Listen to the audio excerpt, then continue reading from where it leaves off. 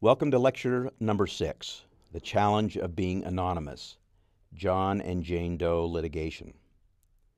In this video, we consider another aspect of the difficulty one encounters when trying to remain anonymous.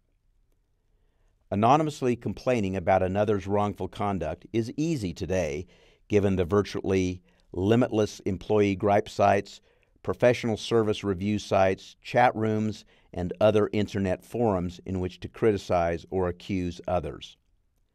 Anonymously seeking legal redress in court for harms caused by another, however, is not so easy. Most court rules expressly require a complaint to contain, quote, the names of all the parties, end of quote, involved. This has been interpreted to mean that if a plaintiff wants to proceed anonymously, court permission must be obtained. Although courts occasionally allow a plaintiff to adjudicate a lawsuit using a John or Jane Doe description, the circumstances and conditions under which anonymity is permitted varies widely. Oftentimes, the defendant, who is named, objects to the plaintiff proceeding with the litigation anonymously. Defendants often argue that, since they have been publicly accused of wrongdoing, it is only fair that the accuser should have to publicly stand by his or her accusations. In other words, the risk of reputational harm should be shared equally. Defendants also argue they need to know the identity of their accuser in order to properly defend themselves. Anonymity is to preserve a legitimate privacy or other interest, or is merely to avoid annoyance and criticism. For example, children or victims of rape or other sexual assault often wish to proceed anonymously to avoid further embarrassment. Whether identification poses a real risk of harm, physical or emotional, to the plaintiff. Whistleblowers or persons who are challenging a law that they have violated often fall in this category. The relative ages of the parties. Children are more likely than not allowed to proceed anonymously. The risk of unfairness to the defendant by allowing the action to proceed anonymously. For example, imagine a situation where the defendant can show that plaintiff has made similar claims before that were false, or that plaintiff is motivated by intent to harm the defendant, and that the identity of the plaintiff is necessary for the jury and others to assess the credibility of the plaintiff and the validity of plaintiff's claims. Some courts choose to give great weight to policy considerations, such as the presumption of openness of judicial proceedings. One court, in denying a plaintiff's request to proceed anonymously, noted, quote, those using the courts must be prepared to accept the public scrutiny that is an inherent part of public trials, end of quote.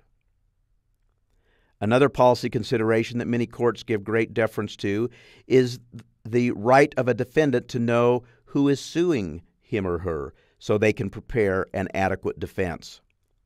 Another policy consideration is the concern that not allowing anonymity will force some plaintiffs to forego seeking vindication of their rights, thus effectively denying them access to the courts, something we hold dear in our democracy.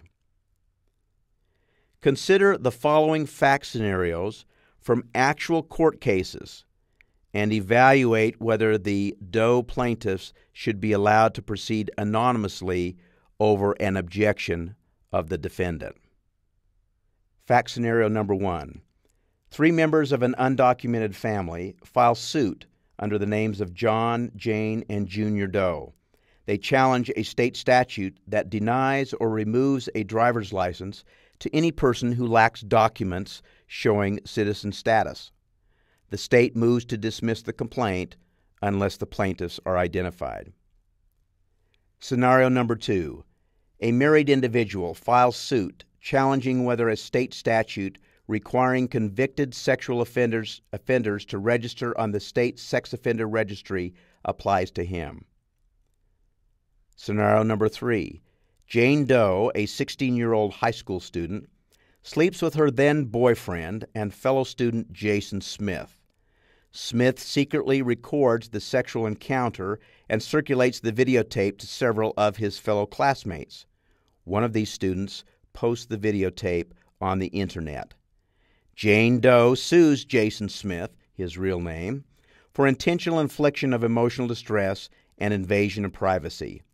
Smith requests that the suit be dismissed unless plaintiff uses her real name. Scenario number 4. A woman files suit claiming sexual discrimination and coercion against her former landlord and seeks to proceed anonymously, claiming privacy harm to her and her children if she is named. The defendant objects to plaintiff's continuing with the case anonymously and seeks dismissal. We will learn the outcome of each of these real cases in class and discuss the court's reasoning. The next video addresses yet another aspect of the challenge of remaining anonymous in our information age, the increasing use of biometrics.